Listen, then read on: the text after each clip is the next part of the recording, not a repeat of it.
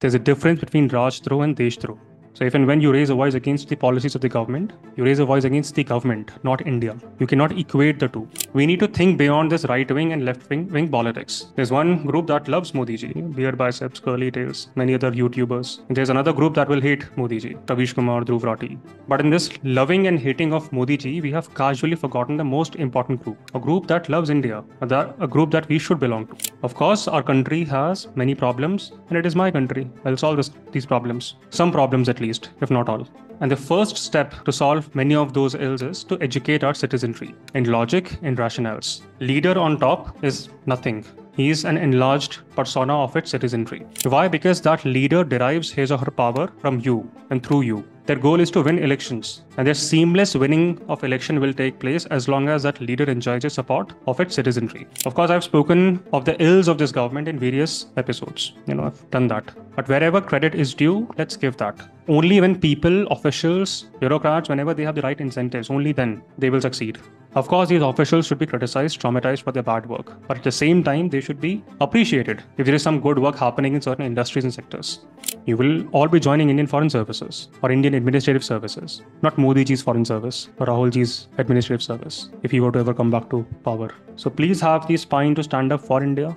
And in the time, you will realize that Constitution of India is giving you a lot of rights and privileges to stand up to these politicians.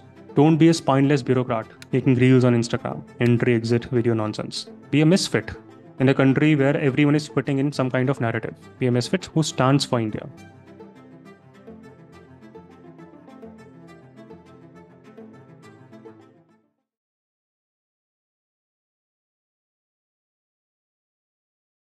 Now, coming to today's class, we'll begin today's class with a Twitter post. I want you to look at that post and then tell me your thoughts. Okay. And before that happens, let me give you some caveats. The first is that, of course, for this class and for next 3 classes, we will be going slow. The reason is simple. We cannot compromise on your foundations. There's no need to do crash courses. There are so many of you who would have taken or attended polity in various classrooms. And still, if you were to go through your UPSC question paper, you will find it difficult to get to the right answer. Comprehending question is easy, but getting to the right answer, that becomes difficult. And therefore, I don't want you to be in that crash course mindset where you're just wrapping up syllabus. You need to focus on your foundations, foundational affairs. So let's begin today's class with a Twitter post and look at it, read it, and then tell me your thoughts. Can you read this? Also read through the chart. What does it state? So this, just for the fun sake, I also downloaded this chart, and the source is World Bank. Look at India, look at Bangladesh, look at Turkey, look at Vietnam, look at China. How can we not discuss economics when we are studying politics? We need to have some opinions at least on these things. Economy impacts our lives. Actions of our governments will affect our life. And I think in one of the tweets it was mentioned that India's true manufacturing rival is Vietnam, not even China. So any opinions on it? See, today and for the rest of our lives, we have to make one promise. No matter what, we will never be a blind supporter of any political party or any specific leader. At the same time, we will also not blindly hate anyone. Ravish, Kumar, Barkha, Dutt, Arnab Goswami. We need to think beyond their one-sided polarizations. Our rationality, it should be decided, it should be dictated by what's good for India and what's bad for India. See, the biggest ills of India is this business of doling out labels. And why not? The moment you say anything in favor of BJP, you are against, labeled as Bhakt. The moment you say anything against BJP, you will be an anti-Indian. So in this pursuit of doling out labels by some idiots, India is losing badly. India is losing its social fabric. And in time to come, India will also lose its identity. We should not be in blind love of any leader. At the same time, we cannot blindly hate one specific leader. We are and we will never be the spokesperson of BJP or Congress or Aam Aadmi Party, but we have to be spokesperson of our country, India. It is this India that needs to be preserved at any cost. It is a sovereign, socialist, secular, democratic Republic of India for which you have to live, you have to die and work for. Of course, our country has many problems and it is my country. I'll solve these problems. Some problems at least, if not all. And the first step to solve many of those ills is to educate our citizenry in logic and rationales. Leader on top is nothing. He is an enlarged persona of its citizenry. If citizens want riots on daily basis, that leader will ensure that India orchestrates the best riots in the world with a lot of efficiency. If citizens demand reservation on caste, color, sex, gender, religion, even the way you smile, the leader on top will ensure that he or she divides the country to the best of its ability. But if its citizenry demands jobs, if they demand education, if they demand quality air, if they demand good people occupying important positions, in that case, leader on top will ensure that you have the best job, best education, and you have the most incredible people occupying important positions. Why? Because that leader derives his or her power from you and through you. Their goal is to win elections, and their seamless winning of election will take place as long as that leader enjoys the support of its citizenry. But sadly, what is happening in this beautiful country is there are blind hate or blind love for this leader, for the leadership of this country. Today, I don't even have to watch a few videos. I can tell you with ease that Ravish, Kumar or Barkha, Dutt, they sit on one side of the spectrum. Perhaps they are there to just figure out flaws with the present regime. On the other hand, there are right-wingers who are blindly loving Modi ji, no matter what the government does. We need to think beyond this right-wing and left-wing politics. There's one group that loves Modi ji, beard, biceps, curly tails, many other YouTubers. And there's another group that will hate Modi ji, Ravish, Kumar, Dhruv, Rathee. But in this loving and hating of Modi ji, we have casually forgotten the most important group, a group that loves India, a group that we should belong to. What we just saw in the form of that Twitter screenshot is a live demonstration of that India. Why? The spokespersons of BJP would say that these international organizations, their data is baseless. They're anti-Indian. We should ban them. We all would have heard of those things. How can World Bank put something like that? Look at Pakistan, compare that to India. If you hate India, then go to Pakistan. And then there's another group shamelessly stating that India's manufacturing value added is at par with sub-Saharan Africa. India should not even dream of competing with China. It is Vietnam that is our competitor, not China. Whatever this government is doing, the leadership is doing, it's absolute nonsense. This is not the India we should create. We should aim to create an India which is based on rationality, science, logic, not in loving or hating one specific person or party. If your leader does something remarkable, appreciate that. But do not just merely cherry pick data to bring someone down. Many of the IAS officers I know in the Ministry of Commerce and the MEA who have done remarkable work in their works and aspects with Vietnam and whatnot. I'll tell you about that. But don't cherry pick data just because it serves your interest, because your interest ruins my interest. And my interest is not your political master's interest, be it Rahul Gandhi ji or Modi ji. It has to be with India. Let's relook at that chart again, because this chart is going viral. Now you have to identify the problems with that chart. Giving you some hints, and I'm not in favor of that chart at all. While looking at this chart, many people have commented that Modi ji is nothing but marketing and branding expert. By the way, that is not a bad thing. You need marketing and branding to sell the story of India. Nothing wrong with that. If you cannot create a good perception about your own country in the world outside, why should you be in power? Because if you cannot brand your own country well, then who will? Will Chinese come and brand your country? Will Pakistan come to create a good PR for your country? No. So marketing, branding is incredibly important, nothing to make fun of. It's important not just for the investor sentiments in the stock markets or in the private markets, but also for tourist sentiments. So there's nothing wrong in marketing your country well. Coming back to the chart, there's one section who will say that Modi ji is nothing but a marketing guru. Look at this chart. Reflects Modi ji's policies. We are at par with sub-Saharan countries. We can't even compete with Bangladesh or Vietnam. Forget about China.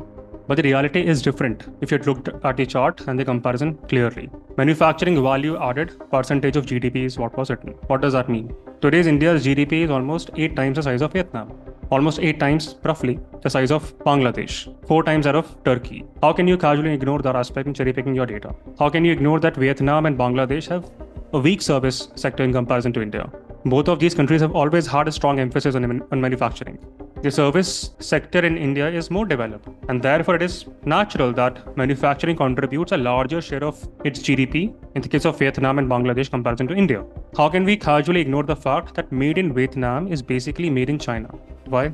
Today, Chinese companies have significantly invested in Vietnam. They have set up manufacturing units there. Why? Because producing and exporting goods in Vietnam, it allows Chinese companies to circumvent the tariffs that were imposed and that are imposed by Western countries on the Chinese-made products. So for Chinese, it makes a lot of sense to have manufacturing setups in Vietnam. And therefore, it's this argument that made in Vietnam is basically made in China. Vietnam has trade agreements with numerous countries and blocs, and that provides Vietnam unfettered access to various major markets. And Chinese companies are leveraging those agreements to export goods from Vietnam. India is also investing in countries like Vietnam and Bangladesh also for similar reasons. India is also taking enormous benefits out of it. I visited a few countries of ASEAN last year. I could witness the benefit of that policy. India's pharma companies, they have increased their presence in Vietnam. Why? Because it allows them to take advantage of lower tariffs in the pharma products category in the IFTA. This allows India to then export medicines to ASEAN countries more competitively. India is doing something similar via diversifying its automobile manufacturing basis. Just by looking at one chart, we cannot make such conjectures because they are just merely cherry picking data. They have not even spoken to a single official in the Ministry of Commerce or External Affairs Ministry or Ministry of Finance and the back channel diplomacy that we have been orchestrating.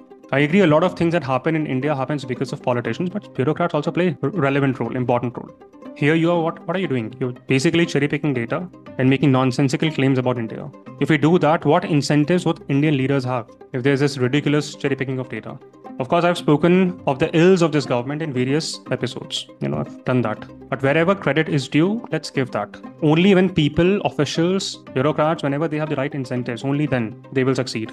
Of course, these officials should be criticized, traumatized for their bad work. But at the same time, they should be appreciated if there is some good work happening in certain industries and sectors. Let's not be in that habit of bringing down India all the time, just in your pursuit to set a different narrative all the time. Why? Because you hate one person, one ideology. So let's not be blinded in our hate or blinded in our love for the government of the day. Our love should always be preserved for special people. And that special person is not Modi ji or Rahul Gandhi ji. It has to be India. So the way we cannot be blinded in our hate or love for the government, similarly, we cannot be blinded in love or hate for our constitution. Despite its beauty, even our constitution will have flaws. So whatever is written in constitution, it's not just, remarkable thing. Of course, our constitution makers, they had remarkable foresight, but there are some flaws even in the constitution. And let's be open to talking about those flaws as and when we proceed in the journey. So during our journey to analyze this constitution of India, we need to promise ourselves that we won't be blinded with our biases. India's leaders should be third order thinkers. The first order thinkers are the trolls that you see in your YouTube comment section anywhere. They think only in terms of immediate hate or immediate love. Blinded in love of a leader, hate for a leader. Second order thinkers, you see them on your screens. Ravish, Kumar, Barkha, Dutt, Arnab Goswami. These are the people who manage the emotions of first order thinkers.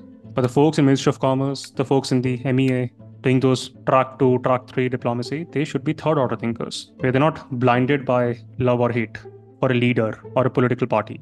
Whatever conjectures they make goes on to make India.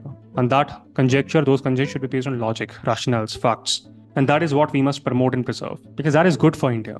It may not be good for the ruling regime, could be Congress or BJP, but we are not their spokesperson. You will all be joining Indian Foreign Services or Indian Administrative Services, not Modi ji's Foreign Service or Rahul ji's Administrative Service, if he were to ever come back to power. So please have the spine to stand up for India. And in the time, you will realize that Constitution of India is giving you a lot of rights and privileges to stand up to these politicians. Don't be a spineless bureaucrat making reels on Instagram, entry, exit, video nonsense. Be a misfit in a country where everyone is putting in some kind of narrative. Be a misfit who stands for India. In this journey of analyzing Constitution of India, we will realize how Constitution gives spine to not just civil servants, but also regular civilians who may be citizens of India or who may be residents of India. There are many foreigners who live in India, the residents. They will also have some rights. It is Constitution that gives us spine to raise our voice against the atrocities of the government of India. By the way, it should be very clear to you. There's a difference between Rajdrah and Deshdrah. So if and when you raise a voice against the policies of the government, you raise a voice against the government, not India. You cannot equate the two. Many are equating the two. That is wrong. Millions have forgotten that. So with this idea in mind, we began the beautiful journey of analyzing, understanding India's constitution in the previous episode. In fact, the previous episode was the first episode, in truest sense, when we looked at something which is actually a part of the Constitution of India. What was that?